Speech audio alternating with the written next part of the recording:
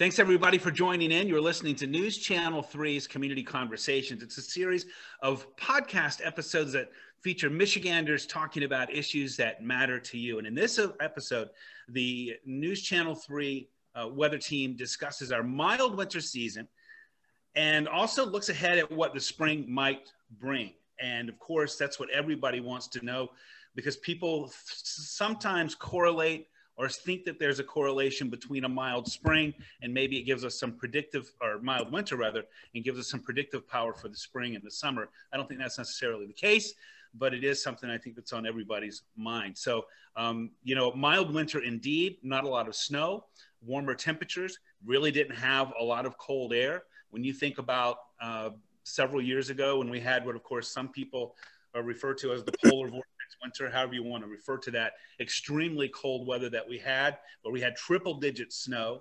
I think the entire month of February was so very, very cold with a lot of sub-freezing days.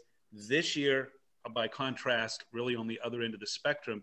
And wondering, of course, is it done? I know the vernal equinox is this coming Saturday, but usually Old Man Winter has a surprise for us. Maybe not this time around. Maybe we're just going to get away pretty easy. What do you think? Well, Keith, I think it's funny. I just want to touch on what you said. It's so funny. I feel like that's the most common comment I get from people when we have a mild winter. It's like, oh, this means spring is going to be so bad. You know, everybody seems to think that way. And there's not, like you were saying, Keith, while it sometimes can happen that way, there's not necessarily a direct correlation with mild winter translates to brutal, cold, snowy spring or early spring. So I thought that was a kind of funny mention for sure. Yeah, I mean, I know it's not officially spring just yet, but I was just looking at some of the high temperatures for the month of March so far in Kalamazoo. We already had a 4-day run of 60s on the 8th, 9th, 10th, and the 11th. On the 10th, we almost hit 70. It's not unusual to maybe see a day around 70 or so. Occasionally in March, but I think the fact that we're sort of this early into quote unquote spring-like weather, and we have so little snow on the ground, essentially save for maybe some of the bigger piles at the grocery stores, like that's really a win. Like that's a big thing. It's huge. And we typically don't get that 70, first 70 until April and May. So the fact that we were that close, as you mentioned, on the 10th, and that was a record high for us, is certainly saying something. It was a little breezy that day. That's the only, I remember it being warm, but I also remember it being a little breezy. It's like you can never get them both to happen, the warmth and no wind at the same time. So we'll work on that as we move forward. We talk about, we don't have predictive power necessarily, say for the mild winter and even this sort of mild start to the month of March, or it's not really a start anymore. We're in it. But one thing it does make me think about is severe weather potential. Because, as long as we're hanging out in the 30s and 40s, I don't have any concern, of course, about really any kind of severe weather. But when we start having days up in the upper 50s and certainly 60s and getting close to 70, that to me sort of flips the switch on the possibility for severe weather, which, of course, it's very early for us for this time of year. But obviously, we've seen it getting off to a rocking start in the South. And I think, some of that warm air that's sort of advecting into our area here over the last few days, I just wonder if it's going to set the table for us and maybe set a tone for us for an earlier severe weather season to get sort of maybe moving a little bit earlier than we're accustomed to. Yeah, in 60s and 70s at this time of the year or into April is a lot more concerning because it's just kind of that transitional time of year where you have more ingredients in play potentially for severe weather.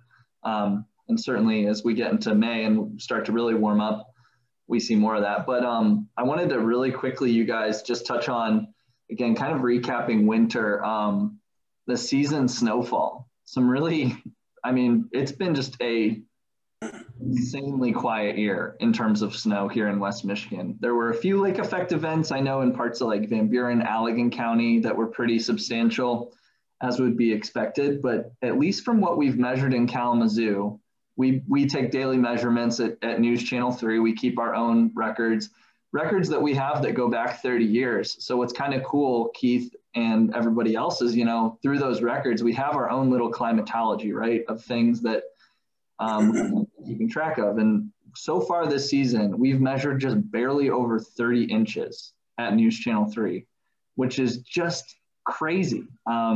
Based on my calculations, you guys, I was looking at all the monthly averages that I've calculated for everything that we've measured. And, at this point in the season, we should be at least like 61, 62 inches. So we're like pushing, we're at like 30 inches below average, which is just pretty crazy. And that kind of cross checks with Grand Rapids as well. The National Weather Service up there, they're saying that their season snowfall as of when we're recording this, the 16th, technically yesterday, 45.8 inches. And that's a difference of about 2 feet below average. So, I think crazy. I think we feel like ripped off too, because I know, Jeff, your family's from southeastern Pennsylvania-ish, and they got these massive nor'easters that dumped, 30 inches of snow all at once. I think that happened twice. And then we just barely make it to 30 here in Kalamazoo. It doesn't give us any bragging rights. I'm sure, Jeff, you can speak to that. Yeah, the thing is, we didn't really have a robust winter last season. Like last season was around 44 inches, in Kalamazoo. Unless something crazy happens in the final 2 weeks of March, we'll probably make it through the month without any measurable snow, at least from what I can tell, going out to like the 28th. But I mean, you came off of last winter thinking, oh my gosh, we are going to get slammed this year. And it just never happened. And what was, I think, so interesting and sort of set the table for the entire winter was, very little snow in November, very little snow in December. So we were already going into the season. Keith, I know you know this based on all your experience here, is we had a heck of a deficit before, the calendar flipped over to 2021. Yeah, for sure. And I think that, I know that Will and I have had this discussion before that, especially with us having 30 years of handwritten records anyway in the weather office, I think that there are some maybe not so subtle trends that maybe are going on here. If you look back, I believe if you look back like the last 10 years, I think that only one of those 10 years has had above average snowfall, or even has reached average. I believe we've looked at those numbers before. And with that one triple digit year, other than that, I don't think we've gotten, if you want to say that our climatological average is in the low 70s, we haven't had, outside of that 1 year, I think in the last 10, 9 of those 10 have been below average. And I know that Will and I have talked about this. I wonder if our average is not what it was. Yeah, I think I'm very curious to see, they're updating, the National Weather Service is updating their 30-year climatology this year. I think that's actually going to be going out very soon. So basically we've been using 1981 to 2010, and now it's going to go 1990 to 2020, right? That's the thought. So I'm curious to see, if we see that reflected in the most extensive data set we have here in the Kalamazoo and West Michigan area is Grand Rapids. So I'm curious to see if the Grand Rapids averages reflect that change. I wouldn't be shocked if they did, at least a little, based on what you were just saying, Keith. And what else is just fascinating? Christina, I messaged you saying check those handwritten notes because you're the one at the station right now. 5 inches on February 15th, at least in Kalamazoo. That was like our heaviest snow of the year, which is like right. Nothing. And I responded, and I'm looking through them. And I'm like, there's got to be one that's more than 5 inches. And the last line of my text to you was just LOL. Like, it's just unbelievable. Yeah, crazy. We've seen, last year we had a few events, I think, higher than that. It wasn't many, obviously, because last year was really lackluster in terms of snow too. But that could be the difference too. We just didn't see those really heavy multi-day snow events. We did see a few multi-day snow events, but it was like 2-3 inches, nothing that crazy.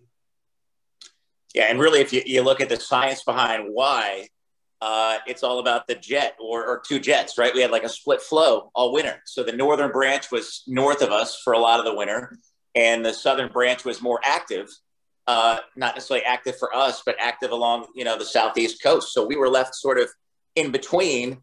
And that's the chief reason why, we didn't have as many systems or as many opportunities. And the other thing is, and I don't know if this is just, situational or recent, but I think all of us would agree that, in a warmer environment, the poles are warming more rapidly than the rest of the Earth. So when you get these chunks of Arctic air to come down from the North Pole, they're not quite as harsh as maybe they would have been 10 years ago or 15 years ago. I think that's a good point, and I also think that, it's funny. I think if it wasn't for last year being so meager as well, I think it would be easier to chalk this up to the La Nina pattern, because to me, it favors that split flow. It favors, I think anyway, historically, more often than not, it favors a more active southern stream, where we actually end up missing out on it. But this is coming on the back of last year. And so it makes me wonder, like, what's at play here? Because, okay, if you want to ascribe what happened this year, and like Christina mentioned, there's so many storms. Cincinnati got slammed, obviously the mountains of West Virginia, Southeast PA, even Pittsburgh, certainly the East Coast, while we're just sitting here getting hardly anything. That to me is sort of like, okay, La Nina, let's say maybe, but what about last year? It's just very interesting to me to try to think like, what is at play here? What's the bigger picture? Yeah, and one thing that is beneficial to the lack of snow this season / lack of precipitation, one thing I found interesting, by the way, guys, is that Grand Rapids, in terms of total liquid equivalent precip, they weren't that behind in terms of an average, only about 0.3 of an inch. Whereas Kalamazoo, when you look at the recordings from the airport, was almost 2 inches below average. So that's kind of interesting too. That suggests that maybe kind of that I-96 corridor this season, I think we did see that. They got more snow than the I-94 corridor. And so I think that's reflected in the precip. But what is beneficial to that below average wintertime snow and liquid equivalent is that, that's going to be good news, hopefully, for this spring and summer in terms of our flood risk. And that's another big thing we wanted to talk about. But the fact that our snowpack in the last 2 to 3 weeks had a fairly gradual melting, that's really helpful and a lot different from the last couple of years where we had still some decent rain kind of when that snow was starting to melt. And that's what obviously Keith and Jeff, you guys were here for the historic flooding 2018. And I mean, all about that, obviously. Yeah, and it's not the lack of snowpack. It's also the fact that the couple of inches of the ground, the first couple of inches of the ground, I've already thawed, so it's not like we're melting, or we would have been melting on frozen hardpack, and then all that stuff runs right into the rivers. That's not the case this year either. So we're sort of far ahead with all of those things that you'd want to take care of before you get into our spring rainstorms and thunderstorms and so forth. So, I mean, Keith, we've had plenty of winters. And Christina, I'm sure you remember the first time you were at Channel 3, where we've had plenty of winters where, we'd still go into April, we'd still have snow on the ground. And that's an issue, or a potential issue for our spring flooding events. Yeah. And we're almost scarred, from that because you don't want to put all of your dice. I don't know what I was going to say. You don't want to put all of your marbles, there we go, into warm weather, because that it happens still in April. You get some snow going through April. But I will say, hey, those potholes don't look as bad this year because of that gradual warming that we had, and it didn't, lead to those terrible roadways. So that's another sort of benefit of it not being so cold and snowy. There's so many facets, I think, to that as well. Some of them beneficial, some of them not. As Will mentioned, also those river levels. I think he did a story in the last week or two about that, about how the river levels are very comfortably down. And so, because it was really harsh 3 years ago, that flooding there along the Kalamazoo was really harsh. And, I think what Jeff mentioned there is important to remember. A key ingredient in that was that we had some cold air that had set the ground. It was frozen. And so then when we did pick up that precipitation, it wasn't really just melting snow. It was that fact that everything, rain that came down, anything that came down, it had nowhere to go but the rivers. And it's such a different scene right now.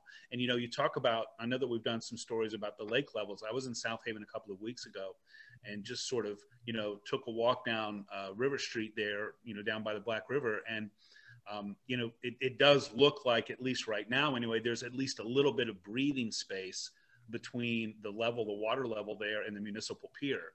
And so you know, hopefully that will translate into something that, you know, will be beneficial as well. You know, I talked to the assistant drain commissioner there for Kalamazoo County 3 years ago doing flood stories. And I remember then he telling me that he felt like we were going to have like a year to 2 years of below average precipitation for things to come back down. Now, I don't know. He's not a hydrologist, but I think it's interesting to note that I think we have had a rather quiet precipitation period there. I think if you go back to last summer, it just seemed like it was just constantly wet around here. And we've had a break. And I think that, you know, not only in the rivers, but in the lake levels, hopefully that's been really beneficial.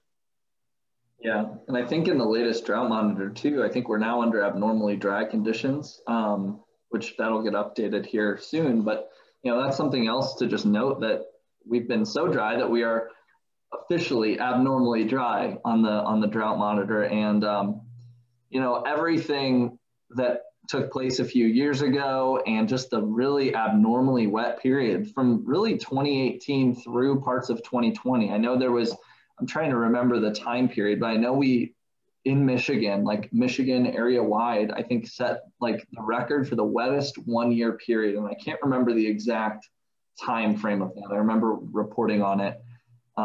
May have been like spring 2018 through like winter, or like spring/winter of 2019. I can't remember, but you know, all of that water eventually goes into Lake Michigan. Everything that falls in these river valleys in our area goes into Lake Michigan. And so that's why we had the record high water levels last summer, because it was this like build up on Lake Michigan. Well, now, interestingly enough, Lake Michigan is down about 10 inches from last March. So that's a good sign.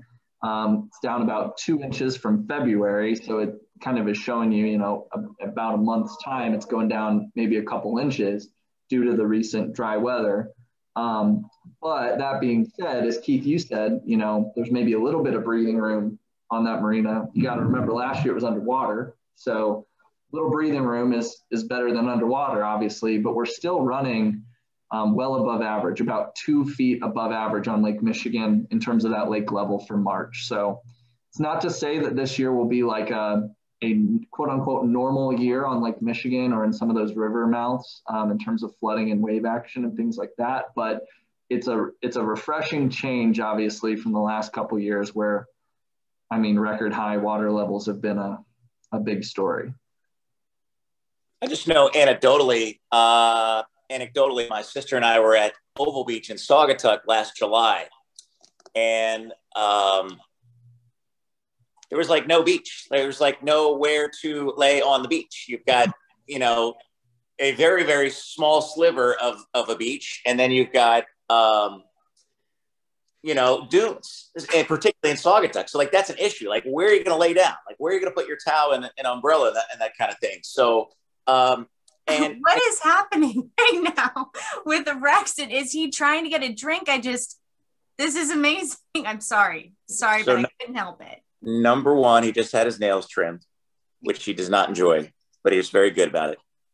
We are Steeler fans here, so I'll reference that. But he just wants to knock it over. He's actually here. Come here.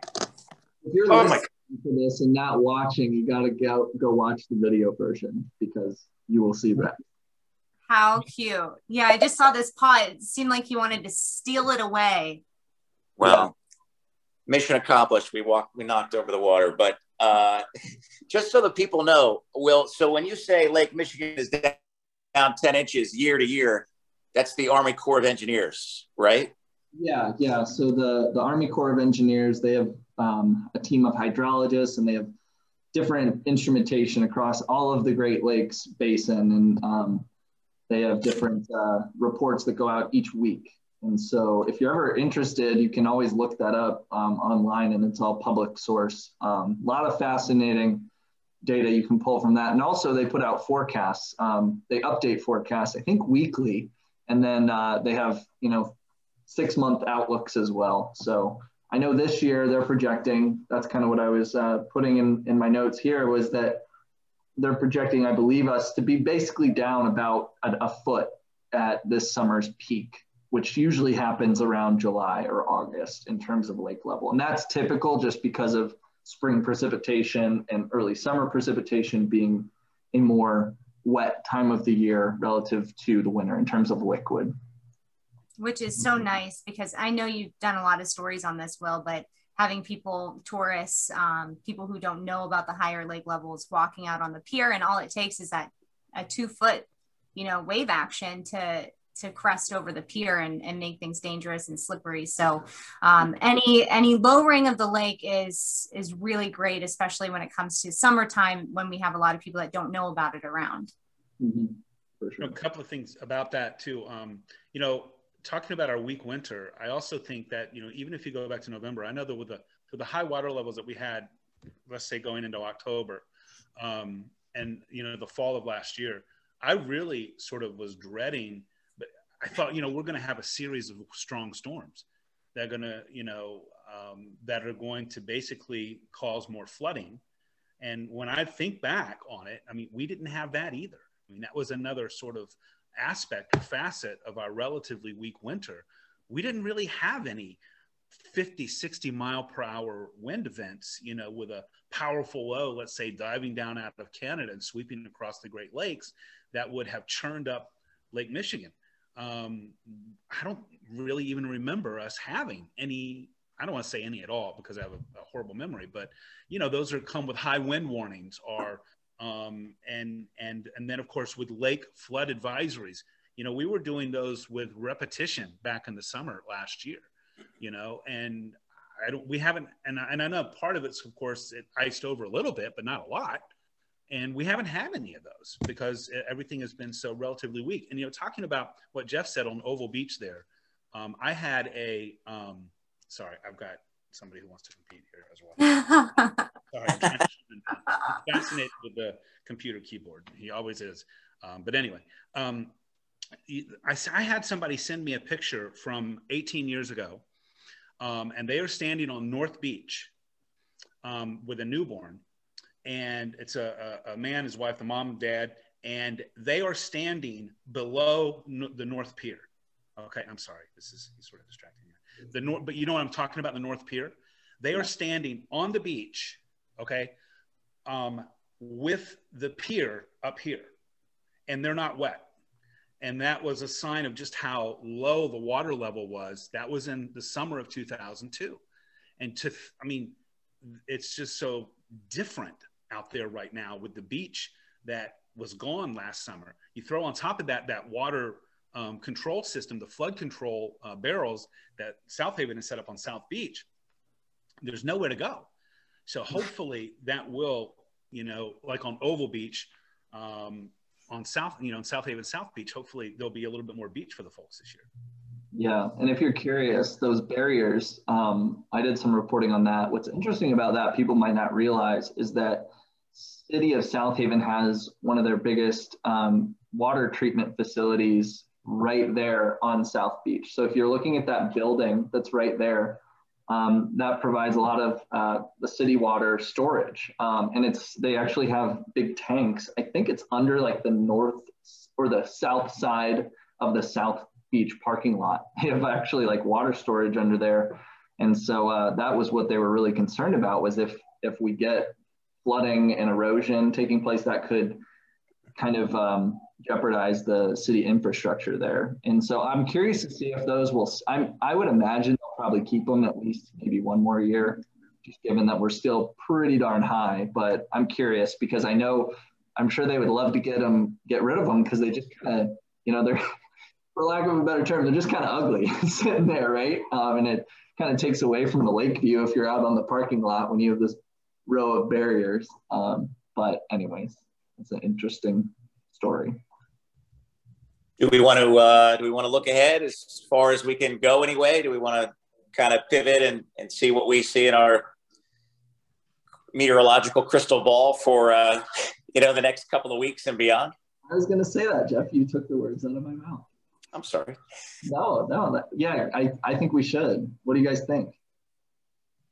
I would say you guys go first. You guys go first. I want to go last on this one. Nose goes? Jeff. Okay, so from what I can tell is at least through the end of the month, we look warm. We've got 60s probably in tow for the end of the weekend, at least through the mid part of next week. And then if you look at sort of the, sort of global pattern for the end of the month, we stay warm. So no more cold air outbreaks, very few chances for snow. I know we have one tomorrow, which would be the 18th. If you're going to look back and listen to this, well ahead into the future, the 18th of March, but snow essentially off the table for the rest of the month. And then we start getting into April and we start looking into our friends at the Climate Prediction Center. And I know they've already released, their thoughts for the, 30, 60, and 90-day outlook. And Will, you were saying it's kind of rosy. Mm-hmm. Yeah, it doesn't look too bad temperature-wise. I know towards the end of the month, they're favoring pretty high likelihood, like you were saying, Jeff, of warmer than average, and then maybe a slight favoring towards wet or wetter than average. So we'll have to see how that pans out. But like we said, we're in a good position in terms of soil moisture content and the ability to absorb some rain right now. So that's good. I don't know. Christina, do you have any thoughts? Yeah, I think we can officially put the brush away and the scraper. I mean, we might have a couple more frost events. Again, if you're watching it during the weekend, then perhaps not. But typically our last 32-degree day happens in early May. So you might still have to use it for the frost. But yeah, things look warmer. And just for some perspective for those who are watching, our average high temperature in May is in the lower 70s. So to be, slightly above normal or above normal is saying something, because it's already pretty warm out there. Yeah. Sure. Keith, let me ask you this. Have you taken your driveway yardsticks? Have you taken them out yet? I have, as a matter of fact, and it's funny, in our neighborhood, there are those sticks up, and I think about stopping and telling people, I think you can take those down, but I mean, I don't ever want to go out too far on a limb, but it's looking more and more like those sticks should definitely, be coming down. I don't think this is necessarily going out on a limb here, so on a prediction, but I will say, I sort of feel like, again, this is anecdotally, I don't have any numbers to back this up. It seems to me like we have three choices on severe weather season. And this isn't like rocket science here, but it seems to me we either have an active early season, we either have an active late season, or we don't have an active season at all, which I think has been the case really for the last few years. We haven't really had a lot of action. But it just seems to me that, either it gets off to an early start, maybe like mid to late March even, and through April, but then it's tempered. And I think that's because we've made that transition into the warmer pattern, and there's not that, clash of the air masses that's really going on anymore. Or when we have, it seems to me, a colder spring, then that is sort of delayed until like May and June, which I think climatologically speaking still, I think from the SPC, our time for severe weather is more late May and early June. But it seems to me like with this warm start that we have here, and like Jeff had mentioned, looking for the rest of the month, it doesn't look like it's going to reverse course. I just wonder if that's also going to set us up for maybe some early severe weather to where we might be talking about, thunderstorm watch, thunderstorm warnings in April, whereas, typically, maybe it's late May and June. To me, what I hope anyway, if we could make a prayer to Mother Nature, is like, look, whatever we get, just give us one dose of it, so that we have it. If we're going to have it, we have it like in April, but then we're done by early June, and that we don't have two doses of it. But I guess if I had to make a prediction, I would say that, I have no way to back this up, by the way. That's a good way to start a prediction. There's no science to this. There's nothing to back it up. But that we'll have an active severe weather season in April and early May. Yeah, and just really quick, just kind of wrap up. I know I was just looking into the La Nina, El Nino conditions. La Nina conditions are still on in the equatorial Pacific, which means like slightly cooler than average ocean temperatures in the eastern equatorial Pacific. And what that translates to a lot of times in spring, at least from some of the studies and things I was finding online, is that your upper level jet is a little bit farther north than a La Nina, the opposite of that spring. And so what that can mean is a little bit more active of a severe weather season, especially out actually down in like Dixie Alley and parts of the South, like Mississippi, Alabama, parts of Louisiana, which is what we're seeing already a lot. And then it'll eventually kind of shift into the plains. But yeah, so I think it's definitely something we'll have to, I think this year could be a little, I mean, this isn't saying much, Keith, like you were just saying, the last couple of years of severe weather have been so like quiet for the most part. We've only had a couple of severe weather events, but it could be a little bit more active of a year based on that. So we'll have to be on guard, as we always are. One thing before we wrap up, I do want to note that it was at this time last year, or I'm sorry, this time 9 years ago, it was middle to end of March, where we had the wildest weather pattern that I've ever seen in my years at News Channel 3. And that is when we had that run of 80-degree temperatures. I think we had 9 straight record highs. I know GR on one day, I think, hit the mid-80s. And to me, the most amazing weather fact is that the average high temperature in March of 2012 was warmer than the average high temperature in April of 2012, which is just, to me, it's just wild. And so it was at this time 9 years ago. Jeff, you were here. So you remember, I mean, and it was just every day was not just warm, but the next day got warmer and the next day got warmer. And what it did too is it set the apple farms up, the apple crop up for disaster, because it was warm enough for long enough to bring out those blossoms. And I believe that it was 98%, if I'm not mistaken. I think there was 98% loss of the apple crop in Michigan, which is the 4th largest producer of apples in the country. It was a disaster.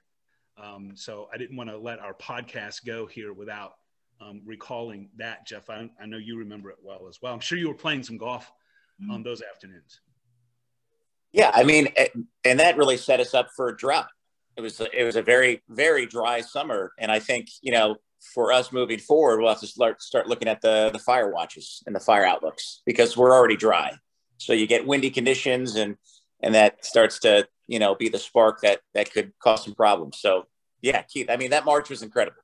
I mean, and I think that did set that we also, I believe it was the hottest summer on record, 2012. I know the first 2 weeks of July in 2012, our average high was warmer, higher than Orlando.